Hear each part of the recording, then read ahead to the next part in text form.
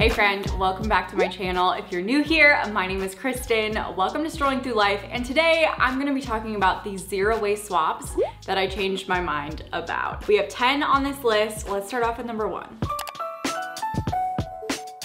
The first swap I changed my mind about is bamboo toothbrushes. Now hear me out. I think bamboo toothbrushes are great. They do the job, they reduce your plastic consumption overall, and they totally work. However, I am just a fan of my electric toothbrush. I feel cleaner after I use it than using just a plain traditional toothbrush. It's an electronic device. There's more materials and resources that are needed to make it, but I already have it and I'm just gonna keep using it. And I just watched a video from Shelby from Shelbizzle, which I will link down below. And she was talking about how there are toothbrush heads that are made from bamboo, which is so cool. I didn't know that there were any that existed for my Sonicare toothbrush. So I am definitely gonna be looking into that and trying that out. And I will keep you updated on that to see how that works overall, but I think that is such a great option if it actually is compatible with my toothbrush. Bamboo toothbrushes are great, and again, they're one of the first zero waste swaps you'll probably see, but I just prefer my electric toothbrush. Number 2 is my Dove refillable deodorant. There is a love-hate relationship with this, and there are some flaws with this. And when I first tried this, I noticed myself being super sensitive. However, I was shaving every day and I was not being super nice to my skin. So I gave it a try again, and honestly, I am using this every single day. I love this stuff. I've tried their sensitive skin formula, and I've tried the, I think it's like the green tea and maybe cucumber, and it works for me. Deodorant is such a personal thing. It's not gonna work for everyone, especially when you're going in the more natural, aluminum-free routes. Like, you're gonna have some trial and error, unfortunately, and there's not gonna be one that is going to work for everyone. So the one flaw I've noticed with this is that I've had the deodorant break off before. So this, I need to refill this, but the deodorant is stuck to this plastic part, and the whole deodorant part just broke off of the plastic thing that holds it all together. So obviously that really sucks, especially because the refills are more expensive than just buying their deodorant packaged in plastic. But overall, again, I really love this. I love how accessible this is for most people. I get it at Target and it does the job. So number 3 is reusable safety razors. I feel like I've been pretty harsh about them in the past, talking about how there's a huge learning curve with them and they are harder to use. Leaf Shave is my favorite through and through, and Leaf Shave overall is a lot more beginner friendly for people. They're easier to use. They work like disposable razors typically do. However, these definitely do the job, and these come at a lower price point than Leaf Shave. So Leaf Shave is not gonna be affordable or accessible for everyone. So these traditional safety razors do the job, and there are people that only use these and have never tried Leaf Shave and will never try Leaf Shave, and they'll just stick with these. So overall, I still think these are a great option. It really is personal preference and what works best for you. Number 4 is wooden dish brushes that have like a wooden handle and come with a replaceable wooden brush head.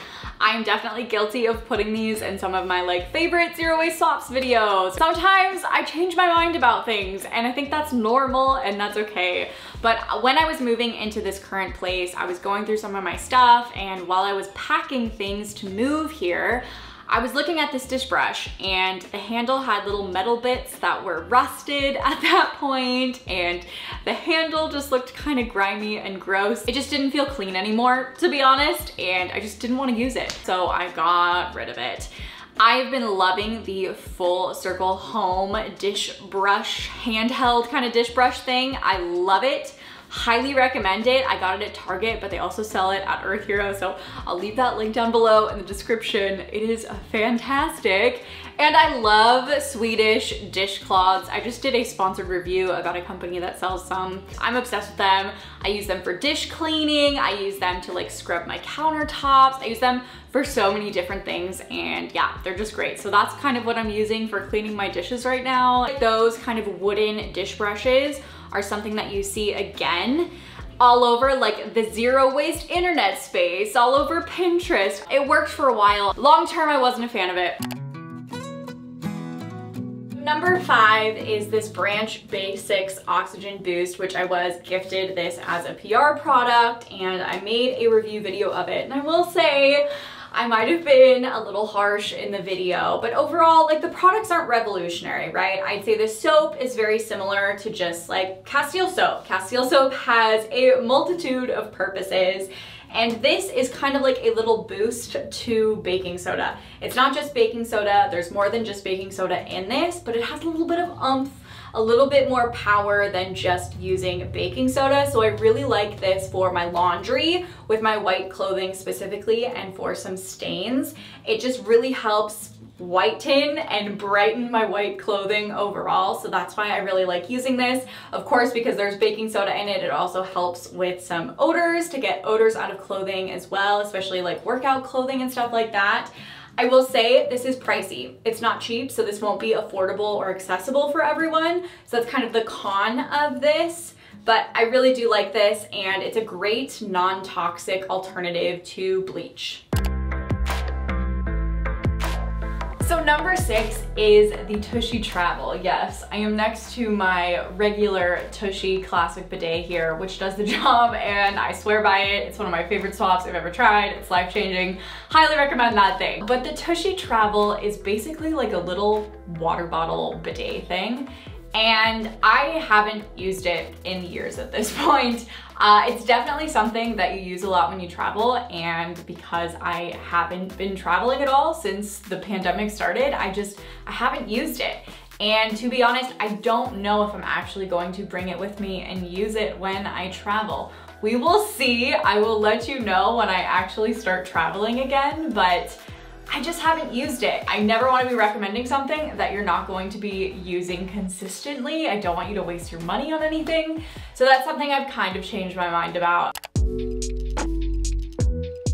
Number 7 is Mascara Cake from Besame Cosmetics. And I want to start by saying this is a great product. And honestly, it's one of the best zero waste mascaras I tried, because there are a lot out there that just are not it for me. I want something that gives me a lot of volume, and a lot of the zero waste mascaras look very, very natural, and it looks like you're barely wearing mascara, which for some people is exactly what they're looking for, but for me, I want that extra oomph, that extra volume. I don't want it to look super natural. So it's a great mascara overall, but it just isn't for me. I am super impatient. I want something super quick. I can just pull it out of the tube, apply it, and be on my merry way and go about my day. With the Mascara Cake, you need patience and you need time. So it comes in like a tiny solid block, and it comes in a cute little tin. You have to get the solid Mascara Cake a little wet on top, you brush it, and then you apply it.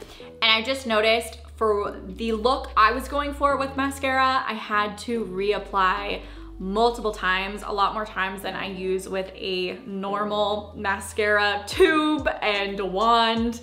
And yeah, I think it's a great option, and I still highly recommend it if you have the time and you're patient. For me with mascara, I want that mascara on as quickly as possible, so it's just not the best for me. I have been using just like the CoverGirl Clean Mascara formula. The next thing I'm talking about is Girlfriend Collective. I've filmed this a few times now, and I talk about it for like 5 minutes, and that's practically half of the video length. So we're gonna get to the point. I love Girlfriend Collective. I love that they use recycled materials, specifically a lot of recycled plastics in their workout wear. And I love that they are size inclusive, and I love all of the color options. A lot of sustainable companies are just neutrals, and I hate that. And I love that they're size inclusive, because a lot of sustainable clothing brands are not size inclusive, which is a huge problem.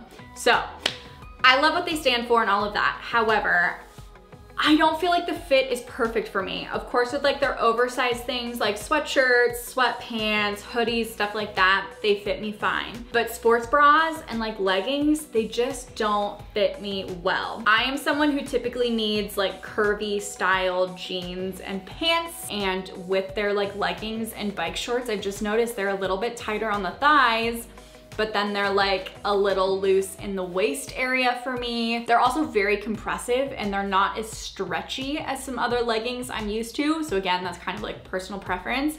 I really like the stretchy kind of leggings more so than compressive. So that's just a personal thing for me. And sports bras from them just don't fit me anymore. I gained weight during the pandemic and a lot of the weight went to my chest, and I need something ultra supportive, like basically high impact to lock me in.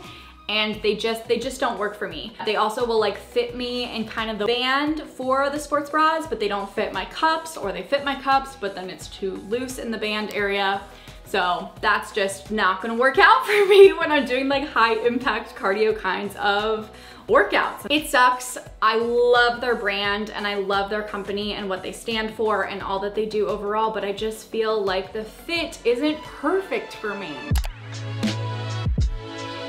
Number 9 is laundry detergent pods. Now, people love these. I see influencers talk about these all the time. They're just not my favorite. I find a lot of other plastic-free, zero-waste laundry detergents have more power and work better overall. I've had times when the wrapper around it doesn't completely dissolve in my washer, and I don't know. I think there are better options out there personally, but if these work for you, they work for you, and keep doing you.